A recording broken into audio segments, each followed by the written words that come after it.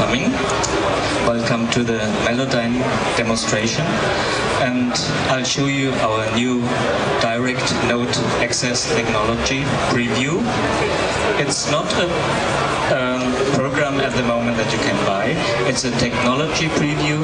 The first product will come out in autumn this year, but I'll show you what you can do with it. I think most of you will know Melodyne already. In the year 2001, we showed stuff like this. This is a single track singer.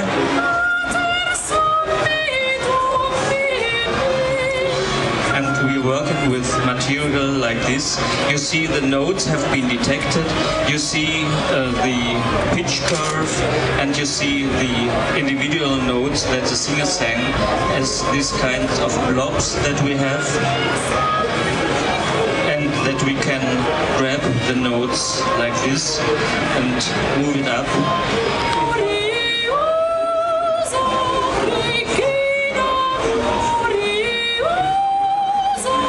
So you see the pitch curve in there, and we can change everything, but this has just been limited to monophonic files, so like a saxophone, like a singer, like a flute player, or anything that is monophonic material.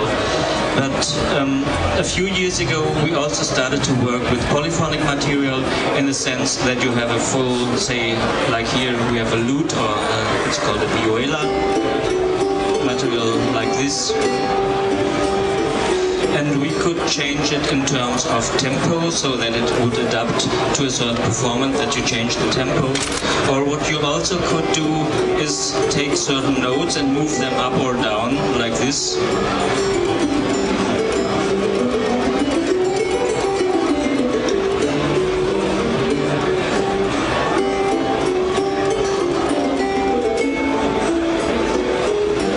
So you can do that, but it's not really useful, I think, because in most cases you just want to change things musically and adapt it in terms of changing individual notes. So if we're going in here and, for example, listen to this chord.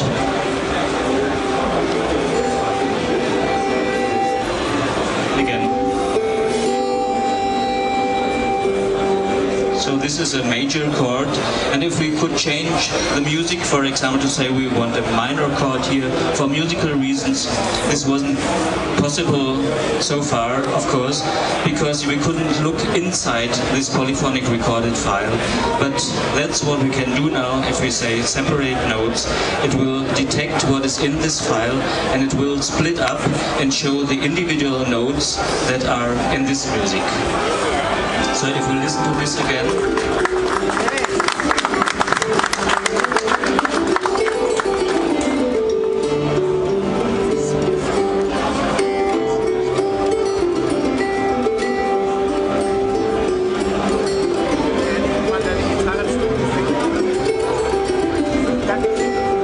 So let's look at a few notes here like this. We had this chord before. This one. And this is the note that makes it sound like major. And if you just change it like this, we have a minor chord. We can also play around with it a little bit, change more notes, for example, tune this one down, tune this one up. We also can change the timing. I just move this note here, move this note over here maybe. So that it gets a different feeling and timing. Or we could change the volume like this. Like this one. So it gets a totally different feeling. So you can access all the notes separately that have been inaccessible before.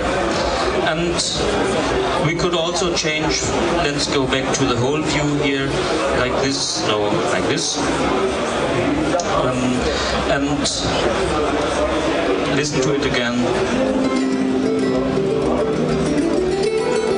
So if you want to change the whole tonality, maybe we want to have this whole thing in minor.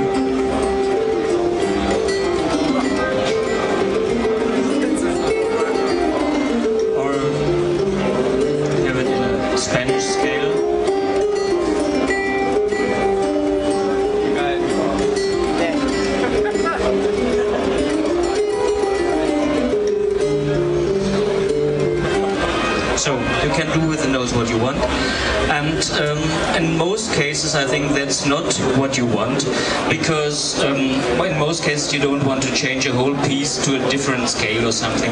In most cases, I think it would be useful if you have a library on your hard drive and you have a lot of, say, of guitar files or so, guitar loops, let's say like this one, and you want it to adapt to the music that you have, not just in tempo and not just in the overall tuning, but in the single voicing of what the guitar player is playing. Let's listen to this one.